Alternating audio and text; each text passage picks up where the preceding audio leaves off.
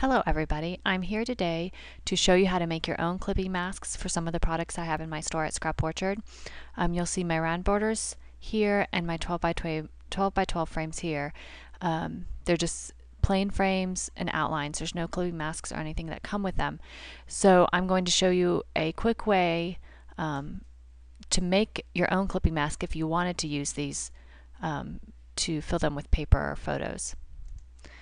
Okay, I'm going to start with my one of my solid outlines here. You're going to want a solid one to start with. You're going to use your magic wand tool, make a new layer,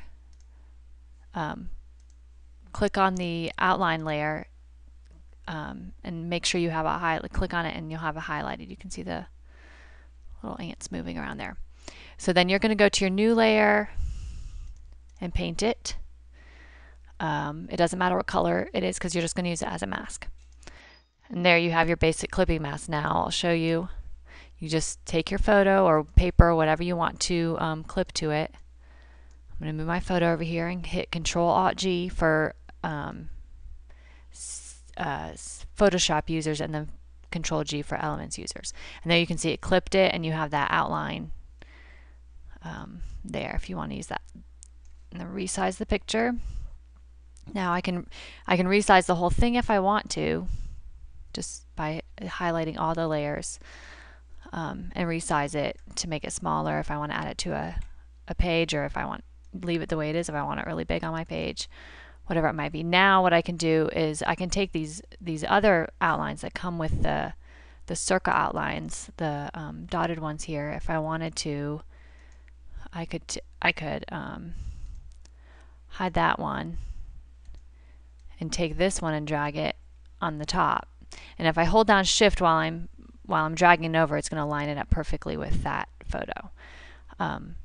So that's a way to get an outline, the dotted outline around your mask. Or you could simply just use the outlines to make your own mask. And there you have the scallop mask. Now I'm going to show you quickly my other frames here. So here I might want to fill in each of these frames with a different circle. I do the same thing, make sure I'm on that mask layer, that frame layer. Just select whichever circle I might want to put my photo in, make a new layer, paint it, and there I have the clipping mask for that particular layer.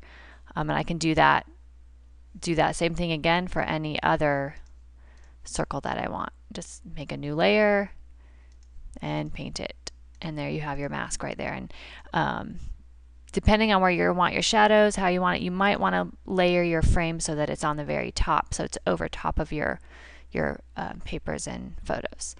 I hope this helped you. I'll be back next week with another tutorial.